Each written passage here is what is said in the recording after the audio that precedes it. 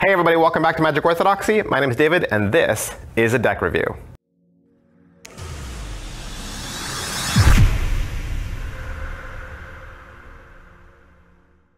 Hey, today we're going to look at the Divine Art playing cards from Guru playing cards. All right, so what is the Guru playing cards deck? Of course, this was a Kickstarter project. You might remember I did a review for the prototype a little while back, and I'll stick the link for that in the description below. Guru playing cards and this deck were designed by Sunish Chiba, and if you would like to learn more about this, you can visit their website at guruplayingcards.com. Of course, this deck is fully custom illustrated cards based on Hindu mythology. The basis of the Indian worldview is of cosmic unity underlying the physical diversity of the world through which man transcends himself. And since almost every Indian folk art form is based on Hindu mythology, for all the court cards, kings, queens, and jacks, and the suits, the various gods and goddesses, are all the inspiration for the artwork. Millions of people worship these deities daily in India and abroad, and so I think this deck certainly has a large audience. The tuck case is done in a black matte paper stock, and it's all wrapped beautifully in gold foil. The gold foiled tuck box is on a 300 GSM cardboard paper with matte finish and has a custom numbered stamp and seal. The front of the tuck case has the pips from the various suits, and it looks like, I would say these are peacocks surrounding the quarters, but I could be wrong. It says Divine Art playing cards inspired by Hindu mythology, limited edition on the front. Both sides, the left and right, say Divine Art playing cards inspired by Hindu mythology, and the bottom has some ad copy about Guru playing cards. The top has the custom numbered stamp and seal, and the back design, of course, is the back design of the cards. The tongue flap has a beautiful, like, mandala looking coin symbol there, and that is pretty much it for the tuck case. Let's take a look at these cards.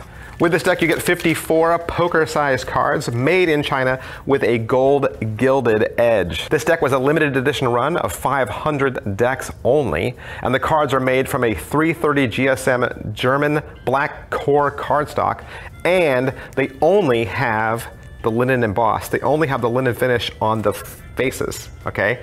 So what does that mean? That means it doesn't have a finish on the back. This is smooth.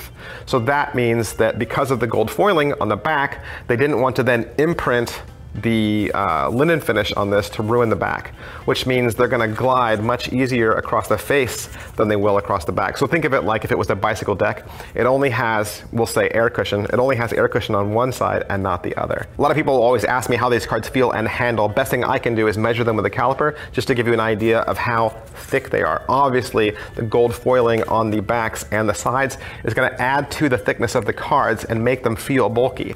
This deck, when measured 10 cards, comes to 3.11. 3.11 is very thick. This is beyond casino stock, okay? This is a very thick deck of cards. The back design is all done in blacks and golds, and the gold, of course, is metallic ink.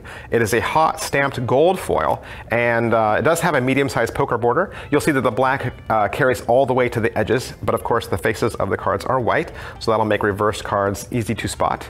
And the back design is really simply just those 4 exotic birds and some fauna there in the middle. Now, because this was a Kickstarter, one of the nice things about this deck is it comes with a little booklet that tells you a little bit more about the deck, and you're able to go through that and read some of the interesting features. For instance, with this deck, you'll get 2 original jokers, one depicting the Divine Messenger and one depicting the Enchantress. Going through your suits and your court cards, the spade courts, the king represents Vishnu, the queen is Lakshmi, and the jack is Garuda.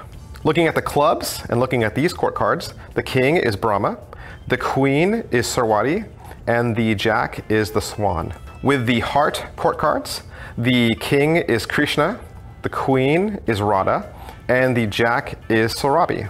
And the diamond courts, the king is Shiva, the queen is Parvati, and the jack is Nandi. With this deck, you're going to get 4 very big, very beautiful aces. The ace of spades is the most prominent. It does say Divine Art Guru Playing Card Company down at the bottom. The 4 aces also have unique symbology. The ace of spades is the forehead adornment of Vishnu. The ace of diamonds is the trident weapon of Shiva. The club is a symbol of the lotus, and the heart is the symbol of Krishna. The pips and indices are all completely unique and original to this deck as well. And you'll notice that within suit to suit, the backing is pretty much the same. It's almost like there's a shadow marking for where the pips should go. And the only pips that are lit or colored in are the ones that match the numeric in the corner. All right, so that is my review for the Divine Art cards from Guru Playing Cards. I'd like to thank Guru Playing Cards for allowing me to have this deck so that I could do the review for you. And if you would like to purchase this for yourself, I would recommend that you head on down to guruplayingcards.com. Thanks, bye.